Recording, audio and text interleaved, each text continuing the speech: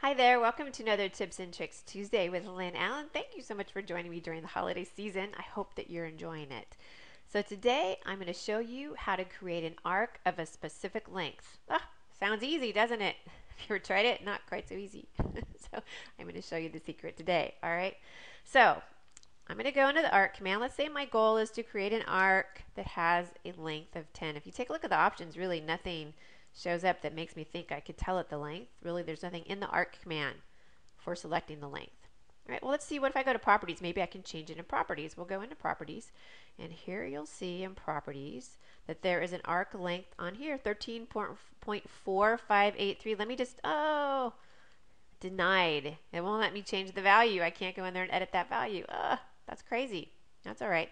While I'm at it though, I'm going to change the radius because you might have a specific radius you also want for this arc or a specific start point, whatever the situation is. Let's get that point nailed down, right?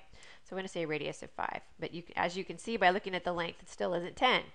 All right, how are we going to change it? Easy. We're going to go into the lengthen command to control the length of that arc. Make sense?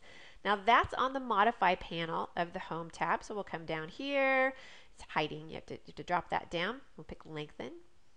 And I'm going to start off by telling it the total length. I want the total length to be 10. All right, there we go, 10. Select an object to change. Now it does matter which end you pick because that is the end that's going to be lengthened or shortened. All right, so I'm going to come over here. I'm going to pick this end over here, and you'll see that it made it a little bit longer. And now that arc has a length of 10. Don't believe me? Let's go into properties. Come into properties. Let's just see what we have here. We come down. We have an arc length of 10, and I kept my radius of 5. Awesome. Fabulous. That's pretty easy. It is 2 steps. You have to make the arc first, and then you need to change the length using the lengthen command. But it can be done. It's wonderful, right? That's a great tip. So I hope that you enjoyed this, and I am going to see you back here in 2 more weeks.